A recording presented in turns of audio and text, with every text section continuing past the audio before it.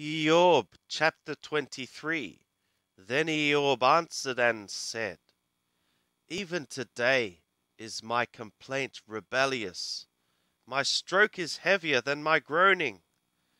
Oh, that I knew where I might find him, that I might come even to his seat. I would set my cause in order before him, and fill my mouth with arguments.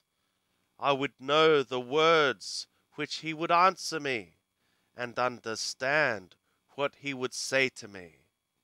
Would he contend with me in the greatness of his power?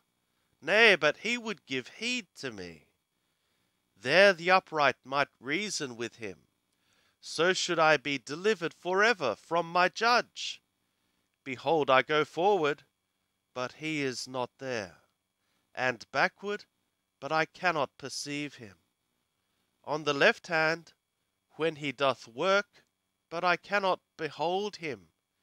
He hideth himself on the right hand, that I cannot see him.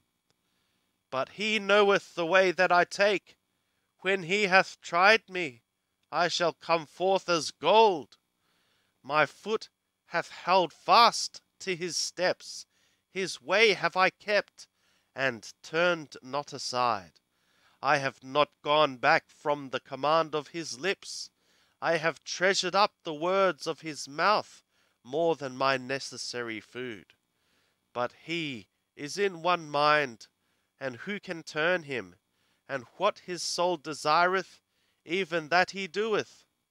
For he performeth that which is appointed for me, and many such things are with him. Therefore am I terrified at his presence. When I consider, I am afraid of him.